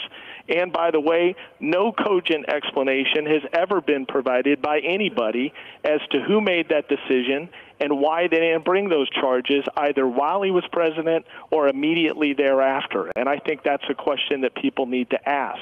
The problem that I have with this case... He's right about that. It is hard to find out why there was no prosecution.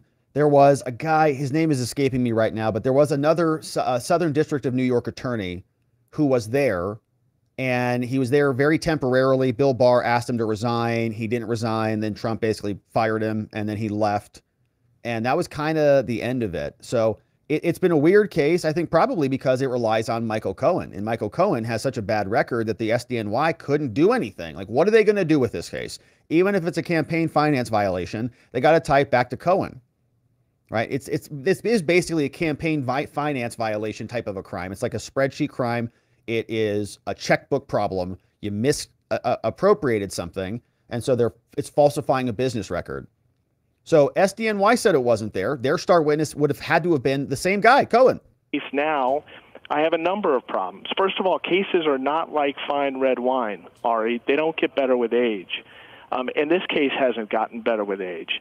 Number two, I don't believe this case belongs in state court, and I think it rests on a legally tenuous theory, namely that the crime that was attempted to be covered up was a federal election crime. I think that could be a problem potentially on appeal for the state.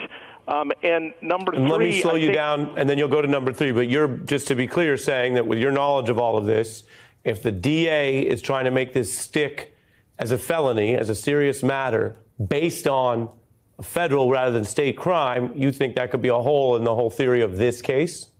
I do, and I think it's going to be tested on appeal when Trump is convicted. And again, I think he will be convicted. That doesn't necessarily mean it's going to hold up. I believe if you're going to bring a case against a sitting president or a former president who tens of millions of people support, especially in today's day and age with how divided we are, I think it needs to be a rock-solid, lock-tight, nearly perfect prosecuted case, because otherwise you run a huge risk as to what it's going to mean for the country. And I don't believe this case right now is the case. Yeah, so here is the background on the prosecutor who didn't, that's not the one I wanted. Hang on a second. This was, the guy's name is, hang on a sec, where did I do with this?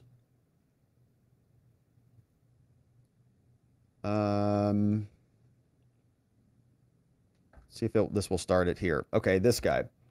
This guy's name is Jeffrey Berman. this guy, former U.S. attorney, and this is an article from 2019, July 18th. Federal prosecutors signaled in court documents on Thursday that it was unlikely they would file additional charges. This is Southern District of New York. So in a document, the prosecutors said they had effectively concluded their inquiry, which centered on payments from 2016. So we don't know exactly what that was, what was the basis for that. So it is strange, but their case obviously wasn't any good. And that's the problem that I have. But I stand behind everything I said in 2018, everything I wrote in that op-ed. And I remain very concerned that no one has gotten to the bottom of what the hell exactly happened with SDNY in 2018. Was that decision made by Jeffrey Berman? Was that decision made by William Barr?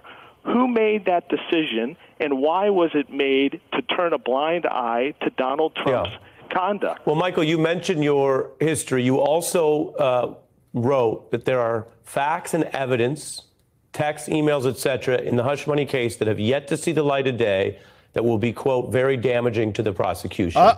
Have those since seen the light of day? What are you Stormy and Cohen podcasting texts? Are they scheduling another interview? You know what I mean? I'm going to be careful about what's been disclosed and who it's been disclosed to. I don't know ultimately if they will see the light of day during the trial. But, Ari, over the course of the representation, my representation of Ms. Daniels, I came to learn a number of things, unfortunately, from her that turned out to be completely untrue. And a lot of that is what led me to terminate my representation of her in February of 2019. One of the big things that I learned, unfortunately, is that what I had been sold by Ms. Daniels relating to how this payment had came about and what I had subsequently advocated on television and others in reliance on what she had told me turned out to be completely false. Wow. It had been represented to me that she had not attempted to extort Donald Trump and the campaign in the waning days of 2016, that they had come to her. And I believed her when she told me that repeatedly. Trump came to her. Unfortunately, in early 2019, I came to learn that that was not true. Does it matter to the legal case who initiated it? She went to Trump, right? She says, I'm going public or else, unless you give me money. Not Trump going to her to clean up loose ends. So he's calling Stormy a liar. She lied to me. I dropped her as a client. If, as you said earlier tonight, Donald Trump still lied about it and potentially lied to the government about it. I don't think from a legal perspective it matters, but I think very well from an optics standpoint it could matter. And again, I believe he'll be convicted in the case, but I don't think it's going to move the needle to the degree that some people believe that it will. I think a lot of this is already baked into the analysis relating, for instance, to the campaign. I mean, I've seen the polls and I've seen the pundits talk about that if he's criminally convicted, it's going to be meaningful as it relates to the presidential election. I don't think that's going to be true if he's convicted in this particular case. Let me ask you this, and Mike. I agree with that. And we made that point that, they keep saying, well, the reason we have to prosecute Trump, the reason why we're shattering 234 years of American history in order to do this is because we've never had a president who's acted so egregiously like this. And you say, what? Wait a minute, what?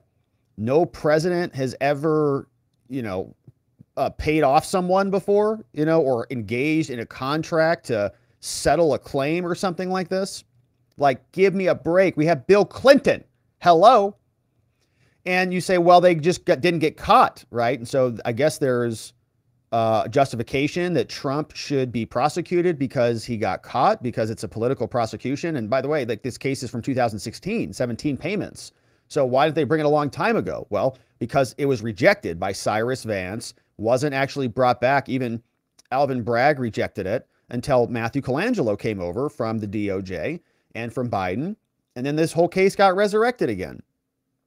So there's, a lot of illegitimacy with this from the very beginning. Michael, you've thrown some cold water on what some people thought was a strong case here, and you've also given your analysis of what may happen, and we'll all be watching. At the same time, you have implied that your treatment by the then Barr and Trump Justice Department was harsher than other people may have been dealt with if they weren't in your position. You had become, for a time, a very prominent foe of then President Trump.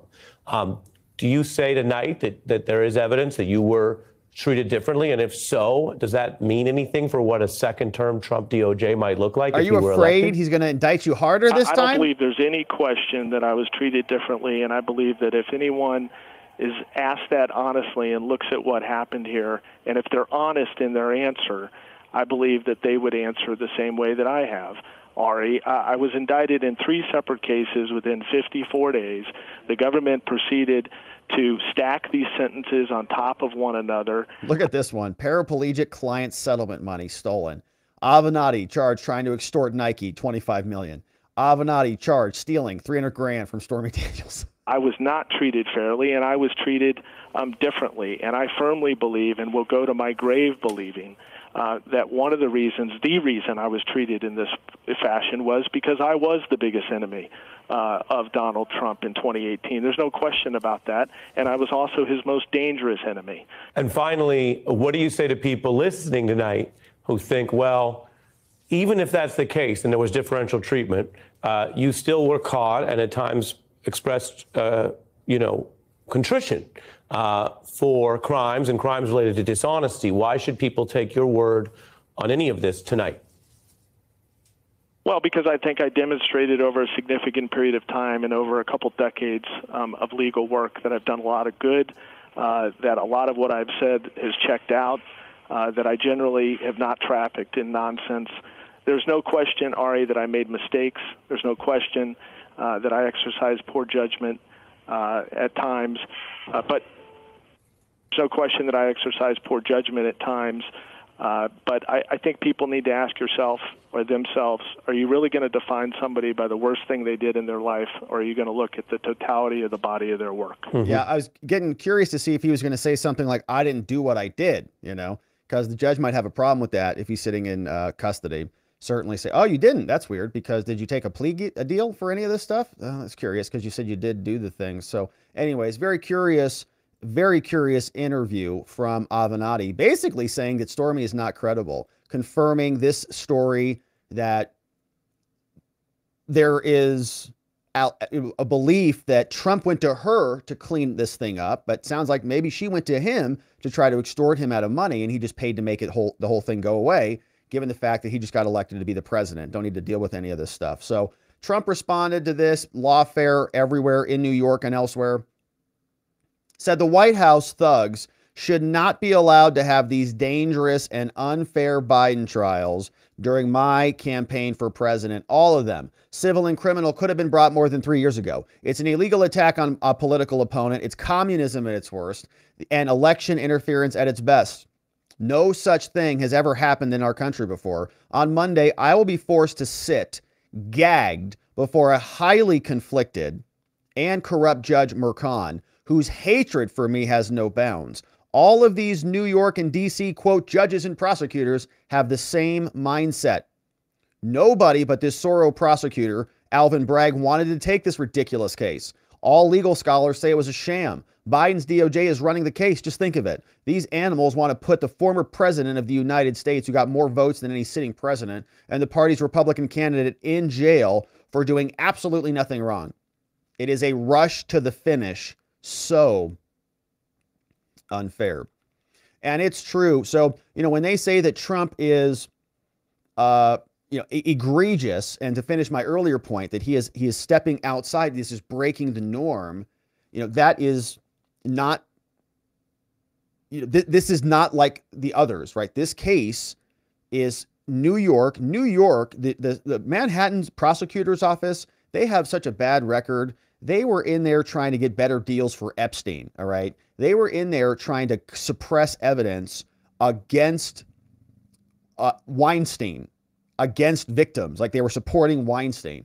So don't come out and say that they're all, high and mighty on contracts to suppress stories in New York. It's New York. So they're obviously singling him out, targeting him, and they have some of the worst people to make their case. They've got Michael Cohen, already convicted of felonies, Stormy Daniels, who already put out a statement saying none of this ever happened, and Avenatti, who is in prison, saying that they're both unreliable and, idiots. So the trial is seemingly going on Monday, my friends. So we're going to be here covering it. Hopefully you join us as we do. Thank you so much for subscribing wherever it is you're watching this. Thanks for liking this video, for sharing some content with a friend or family member who may not have seen it before, so that they can come over here and join us as we dig into this. We've got some pretty good plans to cover the trial, and I think there's going to be a lot to unpack together. So thank you for joining us as we do. Thank you also for checking out watchingthewatchers.locals.com, which is our members-only community where we do live streams in the morning and on Saturdays. We already did a live stream here today, and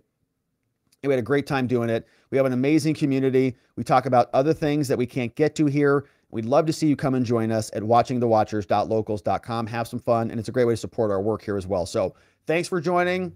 Thanks for seeing us over there and for joining us back here on the next one. All right, my friends. Well, that is it for us on the day. We covered some good ground. Avenatti blasting the Bragg prosecution.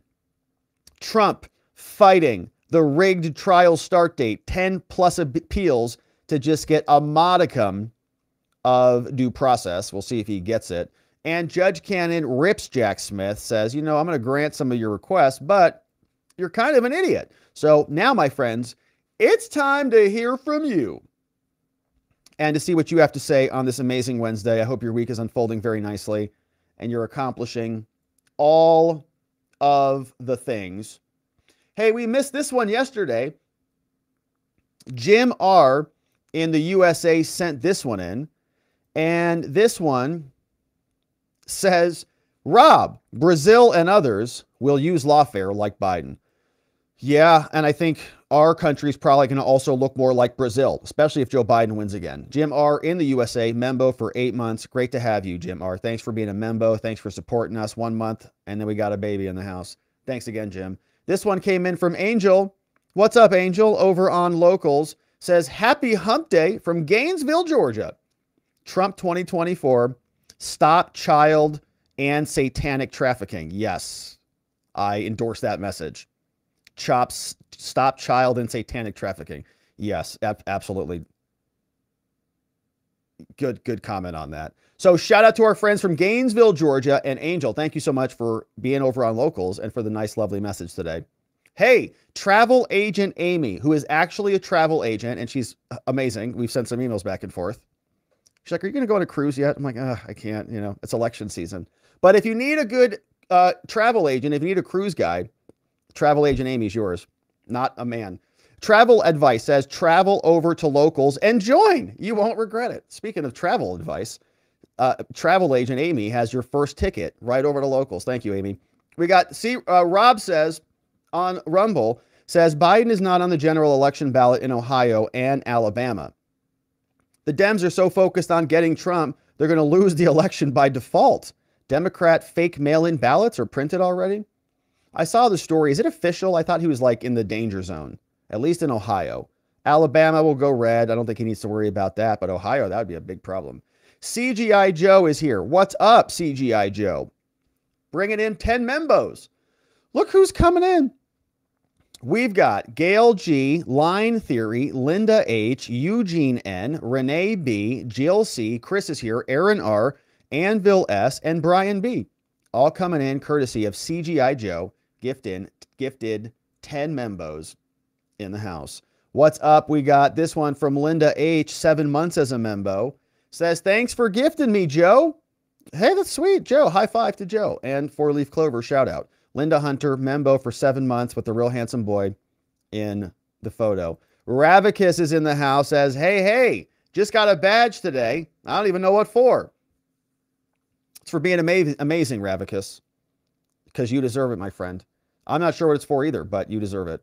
Good to see you, Ravicus. Thanks for the dono, my friend, on Locals. Hey, what's up, Greg K? Greg says, how about some likes, people? Hey, thanks, Greg, for the reminder. I appreciate you guys liking the video. So does Greg. Thanks, Greg. We got this one from Simon Raven. Says, hi from the UK. Can Trump not take all his cases to SCOTUS and say, please look at this in its totality, as that's where you see how crazy it is? I mean, not really. Like, are you saying, so first of all, we're there in some cases. So we've already made our way there on the January 6th case. When we're talking about the state level, where you appeal through the state court of appeals, right? So Trump would have to bypass that. He could always file, I think, an original action at SCOTUS, but like, that's not going to bring him any solution in New York or in the, like, for the Fannie Georgia case and for the Trump New York case, the normal route to the Supreme Court is up through the state court. So state, lower court, court of appeals, Supreme Court, then SCOTUS. So Trump's not there yet in either place. And in the Florida case, depending on some of Cannon's rulings, maybe he takes that one up to the Supreme Court as well. But the J6 case is up at SCOTUS right now. So maybe they'll get there, right? And maybe they'll come out and grant presidential immunity and we'll call it a day. What's up, Saraf? Saraf's over on the YouTubes. Says Trump should speak freely despite the gag order. Yeah, I don't know. You know, we would get into a very precarious position pretty quickly. Maybe he will. Maybe we'll see. Maybe we'll see something happen after this trial starts to unfold. And we'll see what the judge does. It could be a very, very sticky situation. Judge says, you're going to jail. Take him into custody. Whoa. Whoa. That's like code red if that happens. Good to see you, Saraf. 5 months as a membo. Thanks for being a membo, my man. Hey, Viva MAGA. What's up, Viva MAGA? Bringing in 10 membos. Look at this one. Chris C's coming in. Michelle P. A Pear Tree is in. April F. Kim A. Anthony. Yukon. Trip House, Amanda W., and R. England, all in the house, courtesy of Viva MAGA, bringing in 10 new membos. We got Wink HVAC. What's up, Wink HVAC? No membo, but a very nice dono. Thank you for that, Wink. We got Johnny Reb over on Rumble, says, good logic. The man, the myth, the legend. Joe Neerman, good logic. Good to see you, Johnny. You're right. It's true. Dolphin Fan is the man, bringing in 5 new membos. Tam Tam was here. Tac Pay. We got Timothy F. Betsy's here, and Jeff H. all coming in, courtesy of Dolphin Fan is the man, bringing in 5 new membos. We got, what's up, Fred Pedamonte? Says Trump fired Jeffrey Berman. Yeah, that's true. He did. Yeah, they asked him to resign, and then he didn't really resign. And then he left. Yeah, weird situation there. Gordon B. What's up, Gordon B? Says the judge in the YSL trial went ballistic over a late motion. That trial has been bonkers, man. That Young Thug trial, that's the one you're referencing, right? It's been wild. Total bananas there. Hey, Viva MAGA. Says TLA, a.k.a. the lead attorney on YouTube. Shout out to the lead attorney. Doing great content over there. Had Jocelyn Wade's lawyer Andy Hastings on this morning. Oh, and dropped some big bombs on Nathan's hot dog and Big Fanny. Oh, no. It is a must watch. Nate was cheating back in 2009 and most likely prior. What a piece of work. And now he's abandoning his son in Spain. Good luck coming home, son. Hasta luego, amigo. We got Rob White says Hillary Clinton got a campaign finance violation. Well, she did a bunch of bad things and nobody cared because she was part of the entourage. Chubby Stubbies here says the only reason Avenatti is speaking up in defense of Trump is because he sees the writing on the wall. Trump is projected to win in 2024. Avenatti's trying to get brownie points. So he's like, can I get a pardon, please, over here? Can I come work for you? I see what you're saying. Thanks, Chubby. Hey, Cowboy Rob says, are you going to do a show on Alex Jones' CIA lawsuit? So I didn't even know he was filing one. Is he suing the CIA? Or is the CIA coming after Alex Jones? Is it finally happening? Did they come get him? CIA come get him? Well, we're going to fight for Alex, okay? So if there's a lawsuit, we're going to fight for Alex. I'm just joking. I don't know what the lawsuit is, but yeah, I mean, I love CIA lawsuits and Alex Jones. So I'd be happy to do it if it's, you know, worthy of what we talk about here. Unwoke Thought says, I've got 10K on Trump being convicted in this hush money case. Anyone want to take me up on it? No. No. That would be a ridiculous bet, obviously. You want to make $10,000? It's a good way to do it. If you find someone, good luck to them. Flash River says, watching the Watchers is absolutely the boom, baby. Thank you, Rob, for the awesome analysis. Thank you, Flash. For being a membo, Flash. Always so supportive. Thank you for that. I do feel like we're booming it up. We do boom it out over here, that's for sure. Hey, what's up, Jennifer? Says, any news on Mr. Kelly's trial lately? You know, no, I have not gotten up to speed on that, to be honest with you. George Allen Kelly, she's referencing the Arizona rancher. The last we heard on this was, I think, last week. Today's Wednesday already. It's like, oh my gosh, where's the week going? But last we heard, there was no ballistics, okay? Like the bullet went through the guy. So they don't know what the bullet is, the ballistics are. They just say he was the one who did it. So the case is very, very messy. I'm not sure how much longer it's going or if there's been a disposition or what, but John McGarvey knows everything. John McGarvey knows everything on this case. He's been following it to the T. Yeah. Some people saying feeling a little bit, iffy on it right now. So, all right. Well, maybe we'll hit that tomorrow on the Membo stream. I'll poke around and see if there's any stories on it. But I'm very interested in the case. It's just tough to cover all the things we want to cover here. So we've been trying to hit some of that stuff in the Membo streams. But thank you, Jennifer. NY says, in a future deal to bail out New York City from economic ruin, Juan Mercan may be served up as the sacrificial lamb. This trial will certainly make sure Trump is elected. You mean like he just gets thrown out of office, in other words, because of the damage that's been caused from these maniacs? Yeah, I can see it. Cowboy Rob says, yes, couldn't he file an action, this SCOTUS, for election interference by the Biden administration? Yeah, he could. I mean, he could. The question is, would SCOTUS accept it, and how would they rule, and would they intervene? But yeah, I mean, Trump could certainly file it. It's just, is it going to go anywhere? And the likelihood of that is probably low, honestly. I don't know that they'd interfere. They want it to come up through the regular mechanism. So maybe they'll file something. We could wake up on Monday, they'll file something with SCOTUS for an emergency order. I wouldn't be surprised if they did. Roger N says, I love how many people's first super chats are on Watching the Watchers. Oh yeah. Yeah, I see what you're saying. Yeah, when it says first super chat, on the screen, it's like, hey, first super chat. It's like, hey, yeah, it's nice to share an experience together, Thanks for making us your first, All right. We got Cowboy Rob. Thank you for that. Roger Needham bringing in 5 more membos, including Liquid Rock Aquatics in the house, man. That sounds awesome. Liquid Rock Aquatics. Aquatics are cool. Andrew D. Melody's coming in. Circus is here. And Carol are all gifted membos, courtesy of our friend Roger Needham in the house. And my friends, thank you so much for those very generous donos. Welcome aboard to all the new membos, new YouTube membos. You can also join our Telegram link. I don't mention it a lot, but you can join us on Telegram. You can navigate over to the community tab section, scroll all the way down quite a bit. You'll see Telegram link, our private members only Telegram group, where the chat never ends.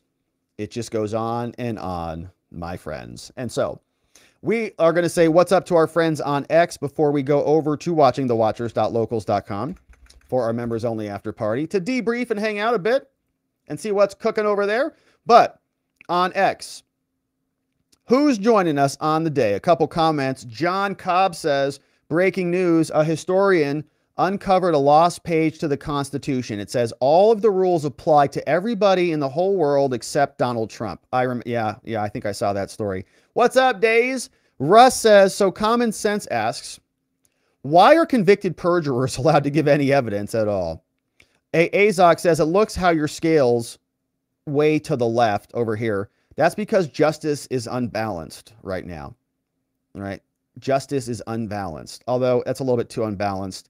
It's kind of blending into I got to fix it. I'll work on it. Hey, V is Never Silent says, great stream, great show. UNC Tar Heel fan says, Stormy and Cohen are incredible. That's the end. And you could, of course, follow other watchers out there on the X, connect with other people out there in the wild, and like their comments as well. My friends, that is it for us on the day. We are going over to watchingthewatchers.locals.com. Come over and join us. We do streams in the morning, streams on Saturday, and after parties after the show. That's where we're going now.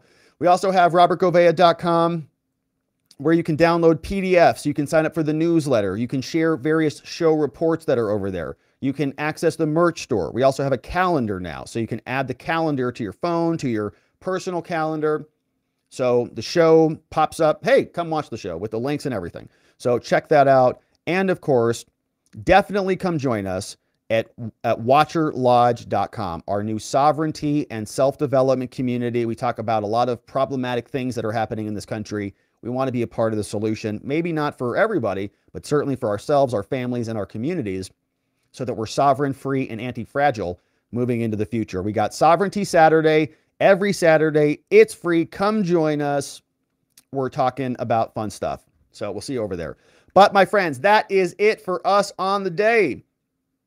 Before we wrap up and go over to locals, we want to thank our mods and our meme smiths who mod down the fort for us and keep things nice and orderly. Our friends Donut Mind Me, Economy Pilot, Dog Digger, Jan Eck in the house, Zach Nichols. We got Ronnie Cole, our friend Playing Hooky, Just Cause, and K-Bean all modding the fort down for us, keeping things nice and orderly in the chat. We got our meme smiths, Sleepy Dog Lee, Nathan N810, and Ajigam Gigam modding the fort, memeing the fort down for us. And so we're grateful for everybody who helps keep this thing nice and orderly. My friends, that is it for us on the day. We are going to leave it there and head on over to locals. We'd love to see you join us. But if not, that's okay, because tomorrow we are going to be back here to get into it again. And there's going to be a lot that we need to review. And we need to see you right back here so that together, with your help, we can shine that big, beautiful spotlight of accountability and transparency down upon our system with the hope of finding justice. Make it a beautiful night, my friends. Sleep very well. We'll see you right back here tomorrow. Bye-bye.